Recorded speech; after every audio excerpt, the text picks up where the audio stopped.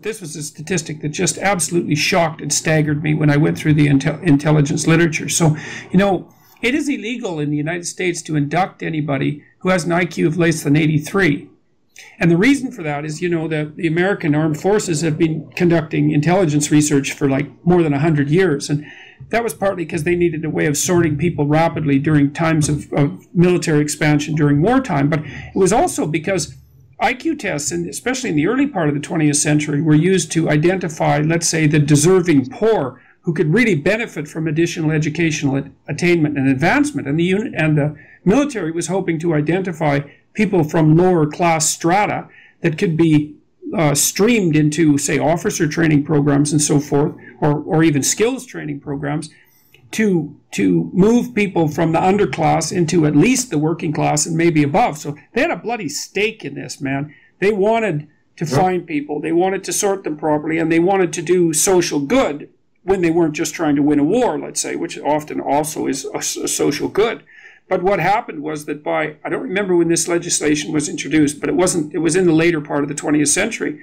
But their basic finding was that by, say, the 1980s, they had determined that if you had an IQ of less than 83, there was not a damn thing that the Army could do, the armed forces could do, to transform you into someone who could do something that was more productive than non-productive.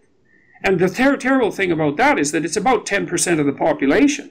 And so you look at a statistic like that and you think, oh my God, you've got this enterprise, this massive enterprise that's chronically hungry for people. That's right. They're always looking for people. They're really oriented towards taking people from the underclass and lower working class and pushing them up the societal strata. And during wartime, they're actually desperate to bring in recruits, period. And their conclusion is that 10% of the population can't be trained to do anything sufficiently useful to make them militarily operable. It's just, I just read that. My jaw just dropped. It's like... Well, yeah, you know, in the United States, we have about 330 million people, and because of the distribution, the relatively normal distribution of IQ scores, about 16% have IQs of 85 or less. Right, right. Which means they're not going to graduate school. No, it means that from what I've read practically, it means the Wonderlic company has actually done they have a nice IQ test from the commercial perspective. You know, it's actually psychometrically valid. And they've linked IQ levels to specifically to job categories, you know. Yes, I know. What I was going to say is they're not only not going to graduate school, they're not going to find a stable job that pays a livable wage. Yeah. Now, especially even given that so many of the service jobs now require a fair high degree of computational savvy, or not computation, but ability to interact with complex computational technology. Even the typical till at a checkout market, or the till at a McDonald's, because McDonald's is actually very complicated, is often far beyond the ability of people who are on the low end of the intelligence distribution. And they claimed, I think it was Wonderlic, although it might have been Hunt. What's his name? He's IQ researcher. Is it Earl Hunt? I think possibly. Earl Hunt. What he claimed that if you have an IQ of below 90, that it's difficult for you to read well enough to translate what you're reading into action. So you can't actually read instructions and follow them. You don't have that level of literacy. That's correct. Yeah. So I was going to say that in the United States, this bottom 16% translates into 51 million people, yeah, right, including 13 million children who are in school. Right. This is a very difficult problem. Now, I knew Earl Hunt. He passed away last year. Knew him pretty well. He also would say that there is this cognitive segregation in society. This is a point that Charles Murray makes well. And Earl would often ask, when's the last time you had someone over for dinner who wasn't a college graduate? Yeah. Well, that was something that Murray and Herrnstein wrote about in their book, The Bell Curve, which really struck me, because I read that book twice, unlike most of the people who criticized it. Yeah. And, one of the things that they pointed out in there was, look, the typical educated person thinks that someone isn't very bright if they have an IQ of 115.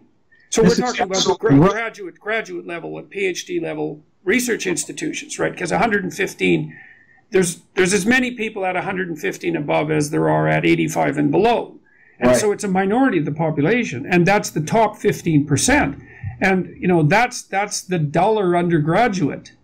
Right. So people have, see, I'm a clinical psychologist, and I've dealt with people who had ranges in the low 80s and tried to find them jobs and tried to train them. And I have some real knowledge about the stunning gap between people at the low end of the IQ distribution and the high end. And it's no bloody wonder people hate IQ research and intelligence research, because it reveals a set of seriously dismal facts about the incredible range of ability among human beings. Well, yes, this is true. And moreover, I would add to this that people in universities, professors and graduate students, have a hard time understanding what everyday life is like if you have an IQ of 80 or 85. And you're making your way, you're living independently, you're making your way in the world. But it is a challenge. Oh. It is challenge. It just barely begins to describe it. I had a client who, he probably had an IQ of under 80, the nonverbal portion of it anyways. And he was indistinguishable in physical appearance from, let's say, I hate to use the phrase normal person, but there's nothing that marked him out about particularly intellectually impaired, you know. And I tried at one point, this was so telling to me.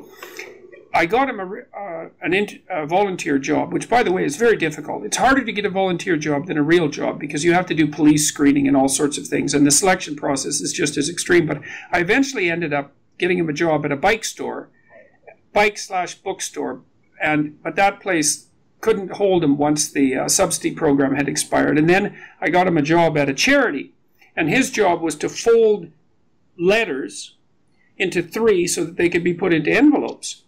Well, that sounds easy, except that he also had a bit of a motor tremor. And, you know, it took me about 30 hours to train him to fold up a piece of paper with sufficient precision so that it could be put in an envelope rapidly, so that the envelope wasn't so mangled that it would get stuck in the automatic sorting machine.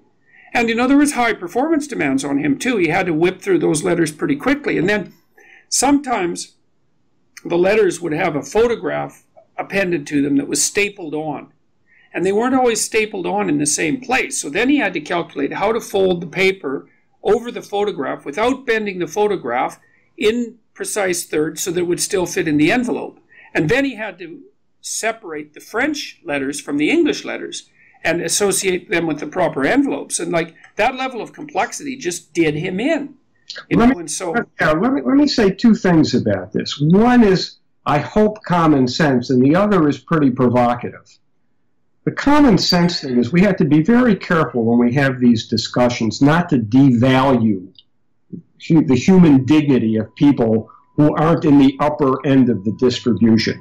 And if there's one criticism that I think is fair, is sometimes in these conversations it sounds like we're devaluing people at the lower end of the distribution. And we have to be very careful that we don't do that.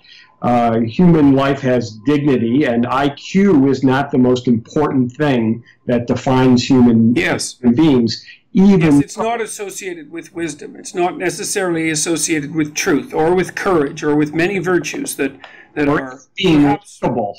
Right. It's not correlated at all with being likable. Or honest. Yeah, that's right. Well, we know the psychometric relationship between intelligence and conscientiousness is 0. Right. So I think we have to make that point. Yes, I agree. I'm trying to make the point about how difficult it is for people who are on the low end of the cognitive spectrum to survive in an increasingly complex, cognitively sophisticated environment. Their jobs are just disappearing.